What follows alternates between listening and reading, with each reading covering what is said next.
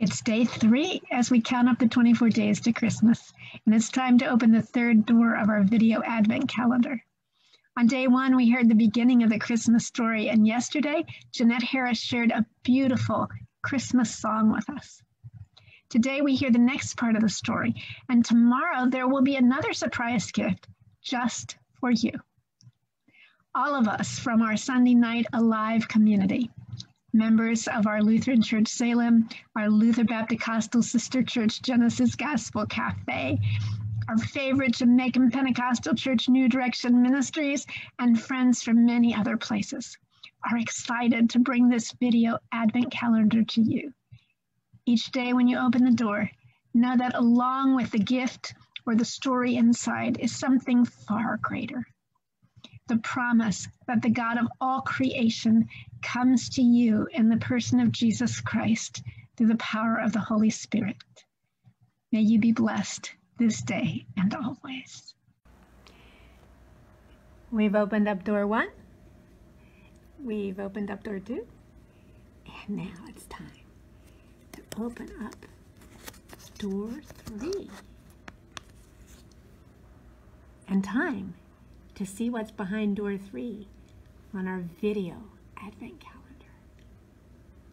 Have fun. I hope you like it.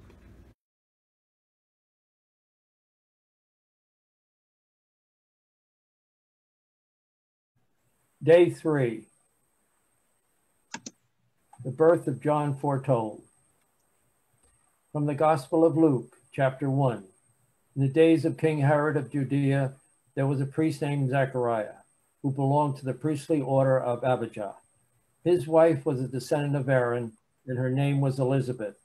Both of them were righteous before God, living blamelessly according to all the commandments and regulations of the Lord.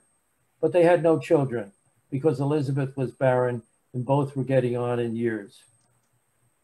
Once when he was serving as priest before God and his section was on duty, he was chosen by lot, according to the custom of the priesthood, to enter the sanctuary of the Lord and offer incense.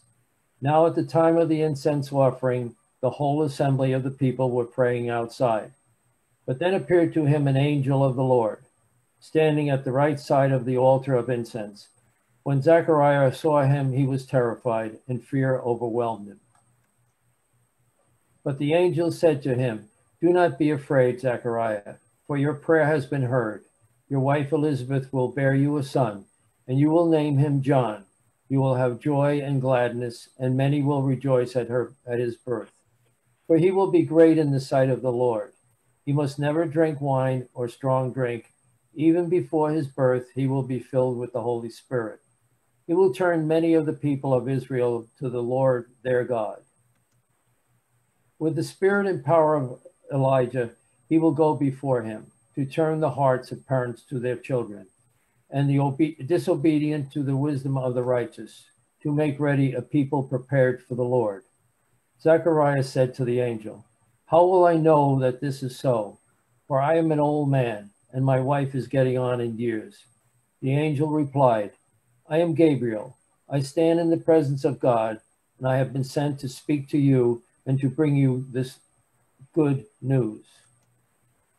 But now, because you did not believe my words, which will be fulfilled in their time, you will become mute, unable to speak, until the day these things occur." Meanwhile, the people were waiting for Zechariah and wondered at his delay in the sanctuary. When he did come out, he could not speak to them, and they realized that he had seen a vision in the sanctuary. He kept motioning to them and remained unable to speak. When his time of service was ended, he went to his home. After those days, his wife Elizabeth conceived, and for 5 months she remained in seclusion.